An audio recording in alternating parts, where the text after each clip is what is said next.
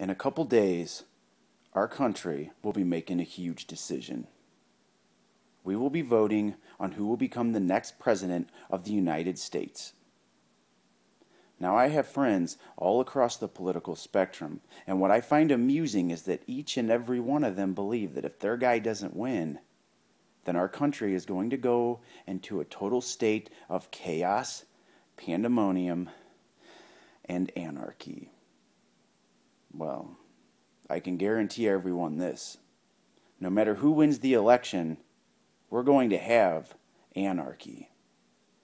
Only it's happening on December 7th, and it's at an event called Yuletide Terror. And I'm involved. You see, there's this four-way match for the St. Louis Anarchy Championship. It involves Dan Walsh, Darren Corbin, Evan Jalistico, and Darren Childs. Now you got four men that individually, each one is more than worthy of being called champion. We've got Evan Jalistico, a guy that held the title for a year. And along the way, he not only defeated but submitted wrestlers like Akira Tozawa, Shane Hollister.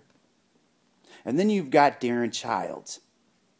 Here's a guy that War of Attrition 2011 defeated Davey Vega in a no-rope barbed wire match.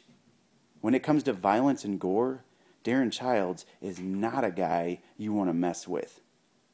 And then, of course, there's the other two. The main reason that I'm involved in this match, and that's Darren Corbin and Dan Walsh. One guy wants to shove his mortals down your throat. The other one wants to shove his boot down it. You see, I get a call from the Anarchy boys a few weeks ago. They tell me that shit got so fucking crazy between Dan Walsh and Darren Corbin at their match in September that these guys wind up assaulting a referee. Now you've got no officials that even have the balls or the guts to get in the ring with you for at Yuletide Terror. And so they come to me. Anarchy fans, let me introduce myself. My name is Adam Raw, and chances are, if you've only been a fan of St. Louis wrestling for the past, 4 or 5 years, you've either only got a glimpse of me, or you've never seen me, but if you have, you sure as fuck didn't see me at my best. I've had a lot of time to rest, I've had a lot of time to train, and most of all, I've had a lot of time to sit around and get angry. So Evan, Dan, let me tell you guys something. December 7th at Yuletide Terror, if you guys decide you want to let shit get out of control and you're going to assault a referee, oh, I hope you do, because I'm in the mood to knock some fucking teeth out. Oh, by the way, speaking of teeth getting knocked out, there's another match on the card, the main event.